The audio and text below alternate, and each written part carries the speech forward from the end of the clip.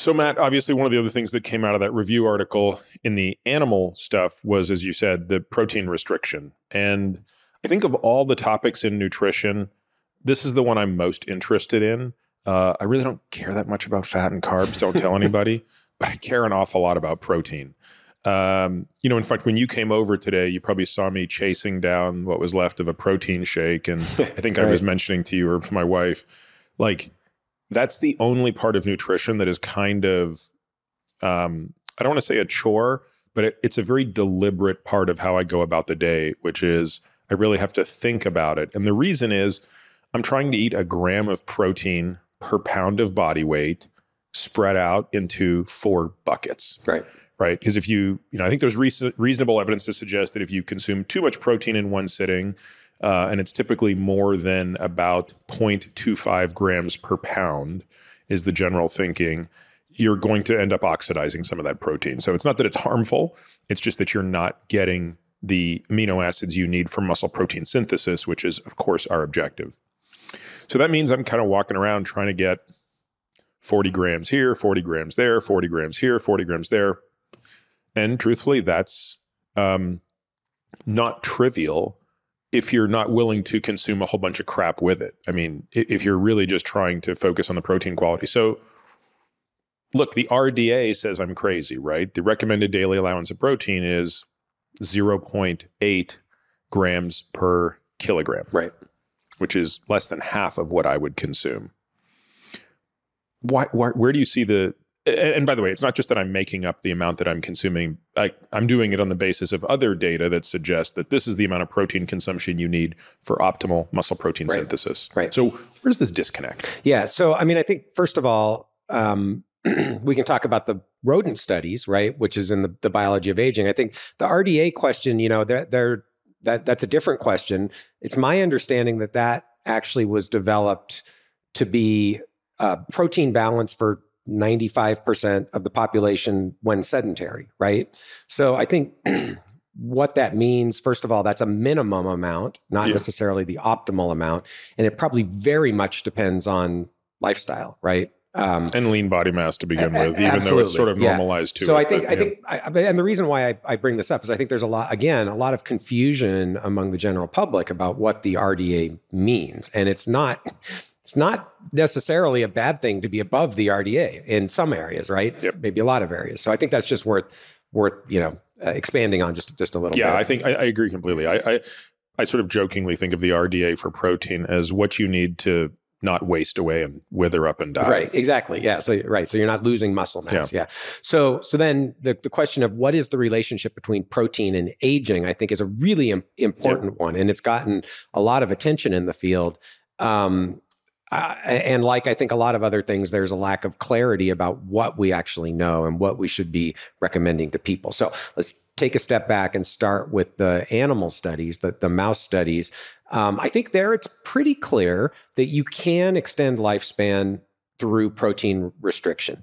And there are actually, again, a couple of flavors of protein restriction. You can restrict all protein down to, some percentage, some low percentage, or you can restrict specific amino acids, particularly branch chains. Tryptophan, methionine, or branch chain amino acids are the ones that have been studied. And again, I make that distinction because it's not really clear that the mechanisms are the same across these different flavors of protein restriction. The common mechanism that does seem to potentially underlie all of these forms of protein restriction is inhibition of mTOR. And again, that's partly why this becomes complicated especially when we start talking about extrapolation to human. You and I both recognize that inhibition of mTOR can have beneficial effects in the context of aging and health span, certainly in mice, almost certainly in people, I would say.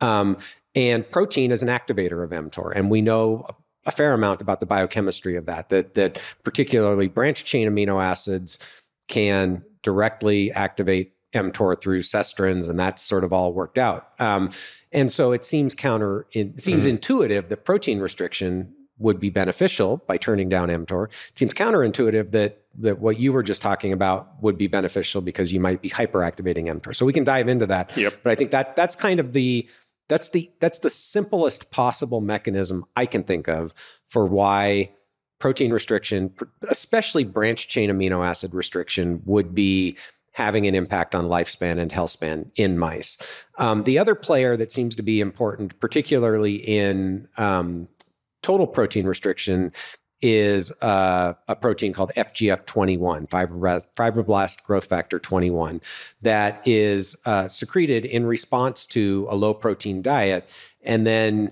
has effects on liver metabolism and also inhibition of mTOR, reduction of IGF-1. So that seems to be required for the lifespan extension that is seen from protein restriction in mice, potentially partially upstream of mTOR and liver metabolism. The interesting thing there is FGF21 overexpression by itself has also been reported to be sufficient to extend lifespan in mice. So it kind of fits that could be part of the story. Mm-hmm. So the question then, one question is protein restriction always beneficial in mice, and can we separate it from caloric restriction? And so this is where you really have to look closely at the studies and determine, did the mice on protein restriction eat less, eat the same amount, and eat more? And it's interesting because you can actually find examples of all of those. And honestly, I don't really understand why that's the case, except it's something about the different compositions of the diet. What does seem to be the case is that when you restrict for certain amino acids, if you're deficient for a methionine, for example, or tryptophan, the mice absolutely will eat more and they don't gain weight, and they do seem to live a little bit longer. So that could be a somewhat distinct mechanism there that we don't really understand. So tell me, what was the most compelling evidence you saw when you tried to tease apart the relationship between protein and total intake? So again, I think the branched chain amino acid and methionine restriction studies are pretty clear that those animals are consuming more calories than that. Certainly, if you match to weight, than the ad libitum mice, and they're living longer. And what do we think is the route or mechanism through which methionine exerts this effect? I don't know that's still really being worked out. There are lots of mechanisms that have been proposed. I suspect mTOR plays a role. People have thought about, so of course, methylation, methyl donors are important for a bunch of different epigenetic modifications. So there may be a role there, going back to the epigenome that we talked about. Methionine is the first amino acid in every protein. Yep. So there could be effects on protein synthesis.